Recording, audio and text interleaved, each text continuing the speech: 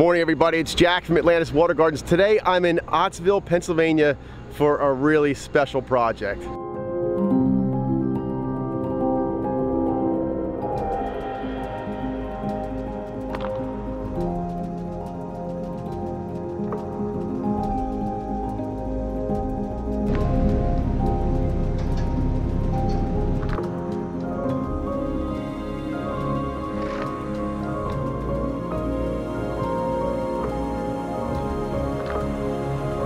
I'm actually here volunteering my time along with Alan Decker, Charlie Holland, Jay Duke, Sean Frost was here with his crew.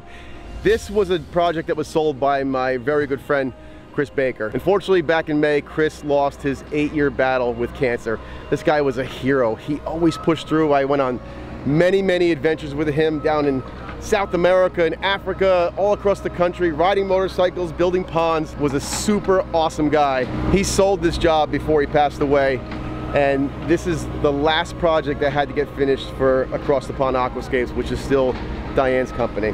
So we said, let's get together. We're gonna volunteer our time, make this thing come together, build the best possible water feature we can for Chris and Diane, and it'll help set her up for the future a little bit. This is an existing earth bottom farm pond, and what's going to happen is we're going to be drawing water out of the shoreline here. Sean came in here earlier in the week, installed the pump vaults, made an intake cove. There's some aqua blocks in there. Water's going to be drawn into this area to feed the pumps, which is going to be feeding a waterfall. Now they came in here and they got this started. They carved things out. They set the rocks inside the shoreline of the pond. From this section here up is all going to be lined with EPDM liner. We're going from the bottom up to the top about 100 feet or so. Right up there you see Alan and Charlie. That is the start of the waterfall. We're going to have multiple cascades coming down, meandering through the yard, making their way back down into the pond. What this job means to me is how much our community all cares about each other. Chris meant quite a lot to me. He was one of the first people that I met when I got involved with Aquascape, and we've worked together on numerous projects, and I really miss him, and God bless him. The reason I'm here is because Chris made a big impact in all of us, especially he was always hounding me to make sure I went on trips and had some fun. And this is just our way of helping Diane finish up one of the last projects that Chris sold. I only knew Chris for about 5 years, but he's one of the most amazing people I ever met. His company is amazing, Miss Diane is amazing, and when I'm able to come in and help them finish something that was part of Chris's legacy, his dream, this is something that this family will get to remember Chris by, and we will get to remember Chris by forever.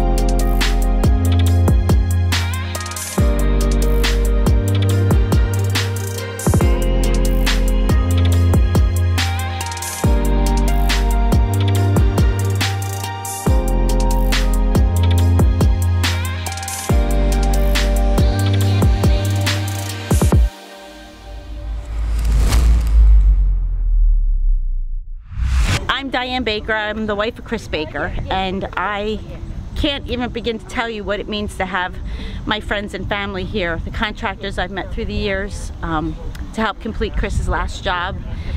And I just couldn't have done it without them. The people in this community are like no other, and I'm just very humbled, and I can't thank everybody enough for supporting me and Chris.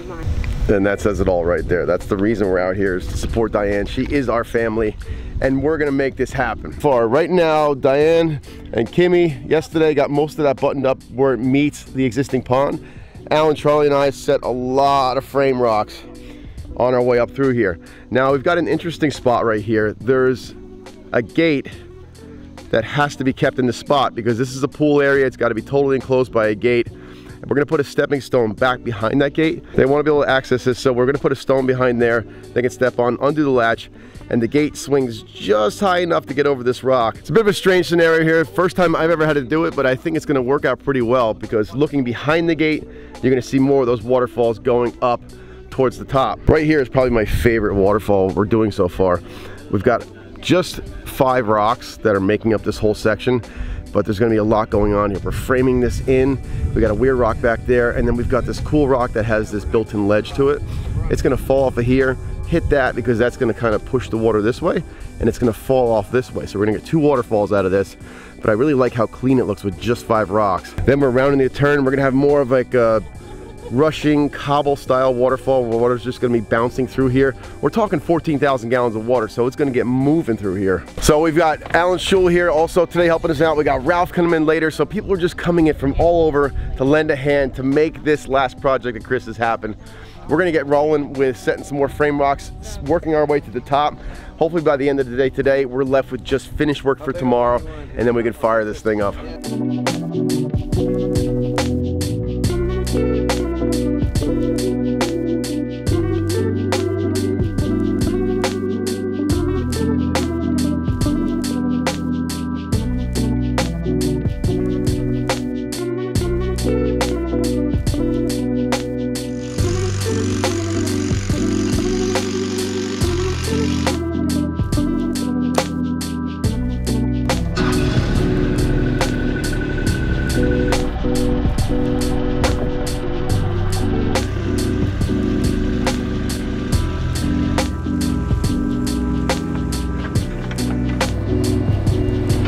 So right now what we're doing is we're getting to set the last waterfall drop. Pretty much what we want to do is we want to position this so they can see it from that patio over there. So we're going to have to turn this hard, so when that water comes out of the back of this big rock, it's spilling over and facing towards that patio. This other small rock down here is also going to be just a little waterfall, because we're going to split up the water volume, and then it's just going to all merge together and just crash back and forth through the falls.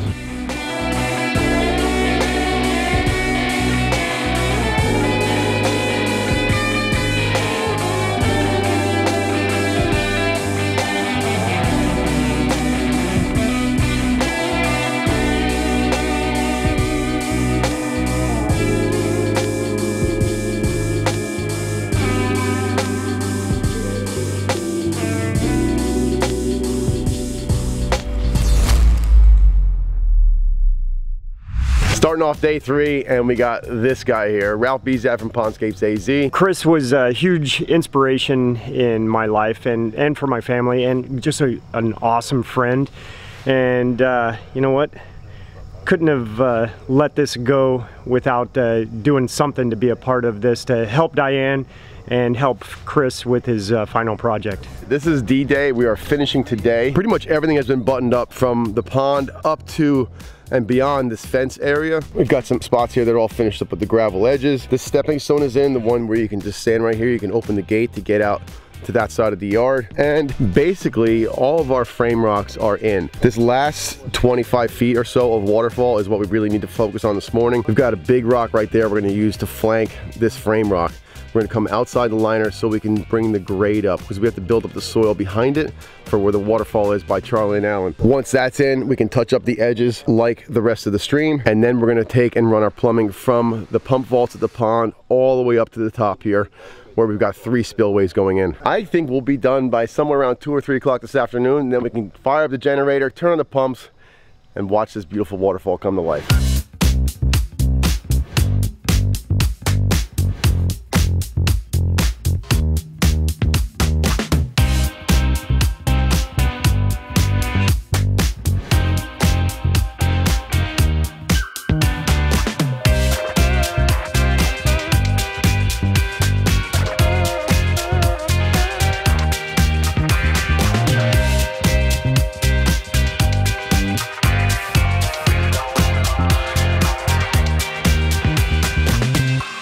A lot of times when we work with big boulders, we'll over excavate the dirt to make sure we can get something big in there. It's not going to be an exact cut, and that's going to leave a void behind the rock.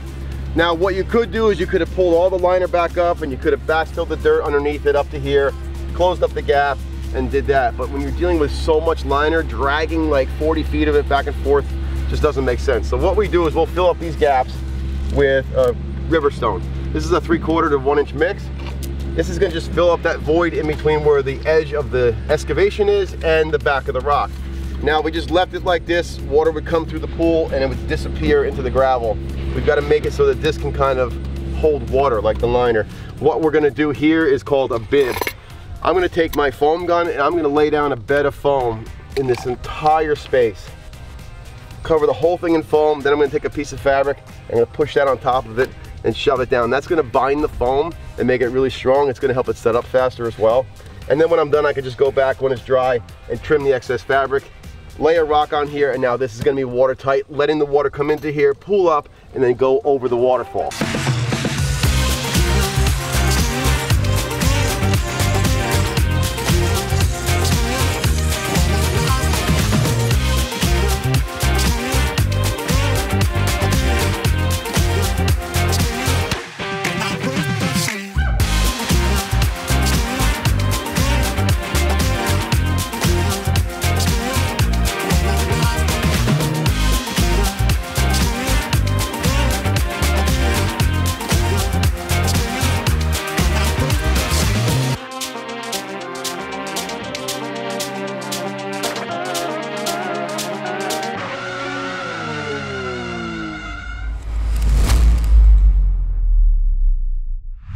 That is it, folks. We have completed this waterfall here. Chris's very last waterfall that he sold. Let's get Diane, start the generator, plug the pumps in, and see what we all came up with.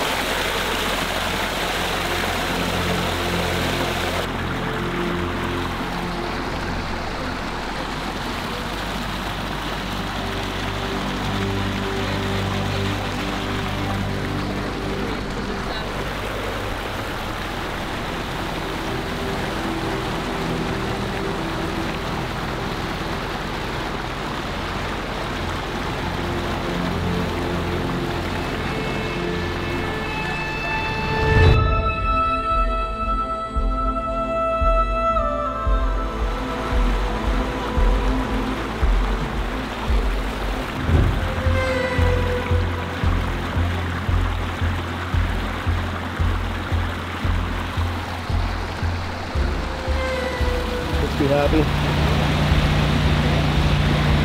Really happy. That thing's amazing.